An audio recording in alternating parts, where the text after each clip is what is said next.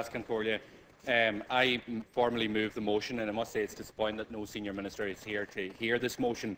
The motion tabled by Sinn Féin tonight is very simple. It says that this House has no confidence in the government because Fine Gael and Labour have failed in their obligations to make political decisions and choices that benefit the citizens of this state. And when this government was formed, there was enormous hope and expectation that things were going to be different. But in the months that followed the formation of this coalition, that hope had slowly been dashed.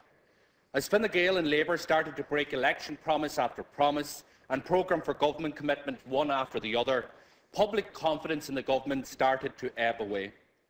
And what the government did last Wednesday has opened the floodgates to deep disappointment and burning anger. Today, across the state, people of all political persuasions and none have lost confidence in this government.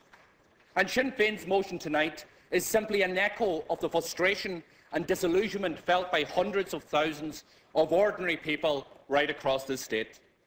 It is a reflection of the anger of ordinary people who are asking themselves why Fine Gael and Labour lied to them, why the parties now in government made pre-election promises on child benefit, on property tax, only to break those promises a few short months after getting into office.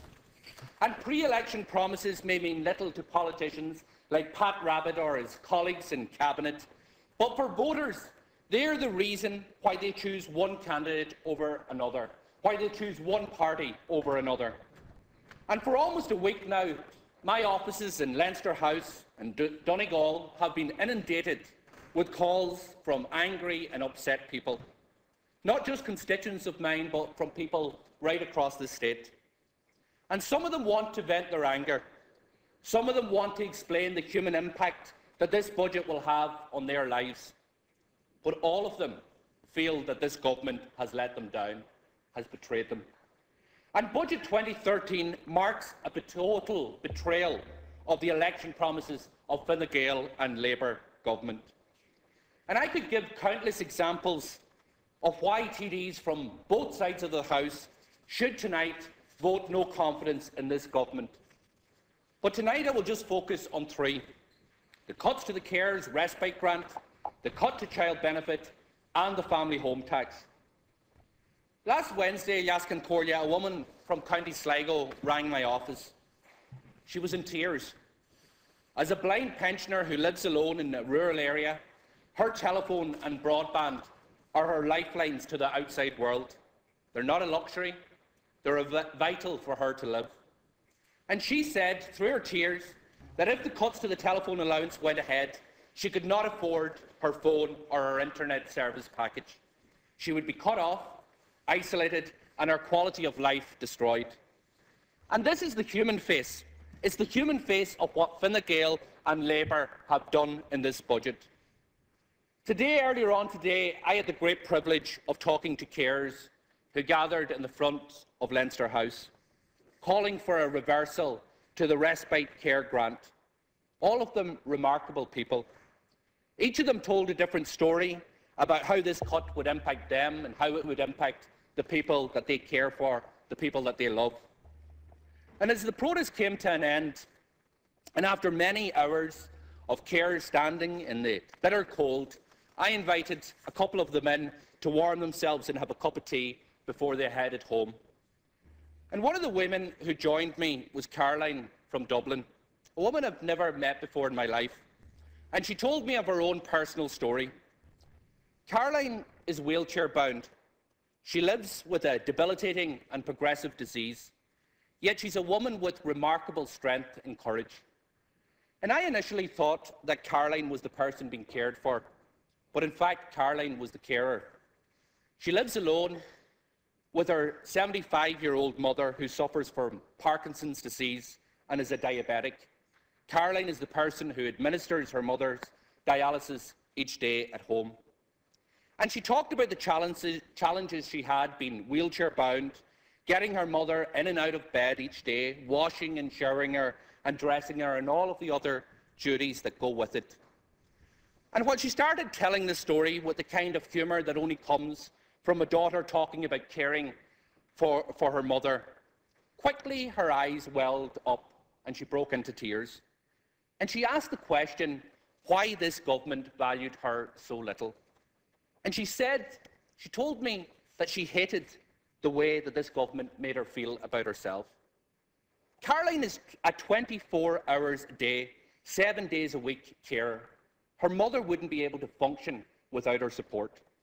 And every day, that woman has the strength and courage to carry out the countless invisible tasks of a carer so that her mother can live with dignity. And Minister, this is the human face of Budget 2013.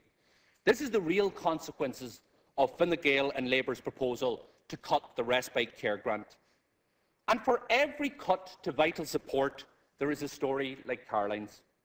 And that is why, and that is what Fine Gael and Labour are doing to people that you promised to protect. This is a budget that attacks carers, that attacks the sick, that attacks older people, children and families. It is a budget that will increase the financial hardship of families and put into poverty tens of thousands of families across the state.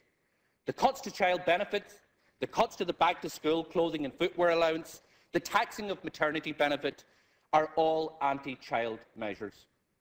During the election campaign, Eamon Gilmore told us all, he told the state that there would be no cuts to child benefit under his watch, that this was a red line issue for the Labour Party. And if any of them bothered to turn up to listen to this here, I wouldn't have to explain to them the difficulties and the impact it will have on children or their families in cutting child benefit, because they know only too well, because that is why they made this a central part of their election campaign. And the question has to be asked to the Labour Party, how do you expect those families who are going to be affected by this cut, particularly those who voted for you on the basis of that promise, to have any confidence in you? And then there's the family home tax. The government claims it's a property tax, but that simply isn't true. It is a tax on the family home. 170,000 families are in serious mortgage distress. Hundreds of thousands of them are in negative equity. Tens of thousands of people have paid huge stamp duty at the height of the boom. And 1.8 million people have less than €100 left at the end of the month after essential bills are paid. And Fine Gael and Labour campaigned on a promise to assist those who are struggling to pay their mortgages, to ease their burden. And what have they done? You have slapped the tax on the family home on top of all of the other stealth taxes and charges contained in this budget. This government could have introduced a wealth tax, making those with most pay most. They could have cut the lavish pay of politicians, of civil servants and of bankers.